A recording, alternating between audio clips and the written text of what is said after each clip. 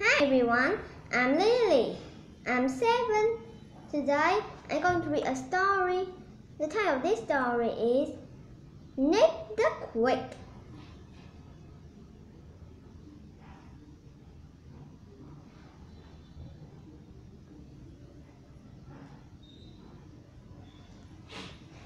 Nick is so very quick. He always has to finish first. If he doesn't, he feels like he just might burst. In the morning, Nick races out to the bus one day. Nick had to wait, and he made a big fuss. "Aww, Nick said, "I don't want to be late. Being last to the class is something I hate."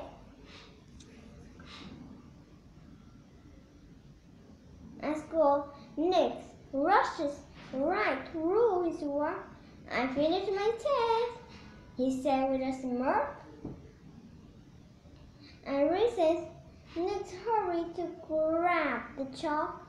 He scribbled his name on the school sidewalk. In class, the teacher said, "It's time to play with some toy." Nick grabbed every single one before all the other boys. "I'm first again," said a very satisfied Nick. "I am first because I'm fast. I am first because I'm quick."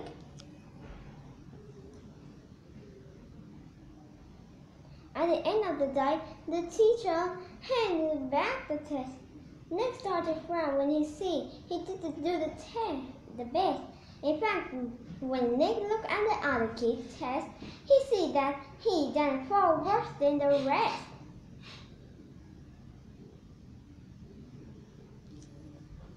After school, Nick's friends came to him to talk.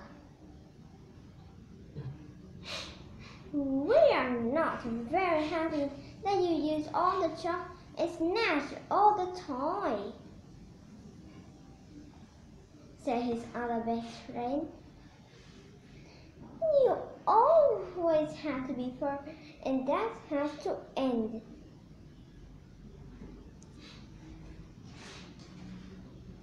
Nick started to pout and dashed back home.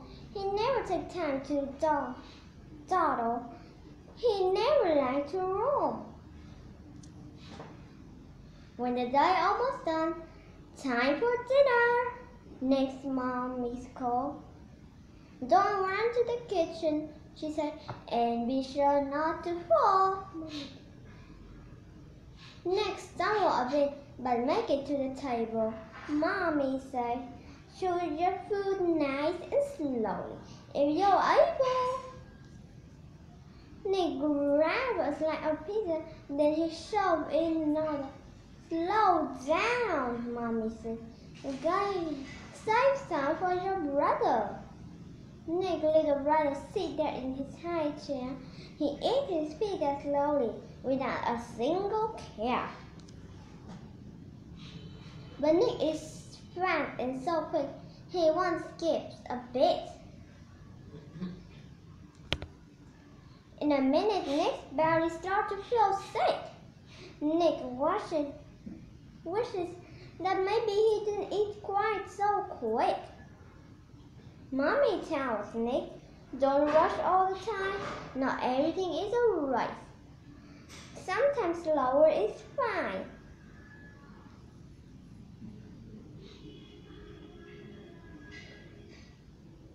From that day on, Nick slowed down in the play. He didn't hurt in every taste he ate. His friends were not mad when it was time for the toy. Believe it or not, Nick became a patient little boy. The end. Thank you for listening. Goodbye.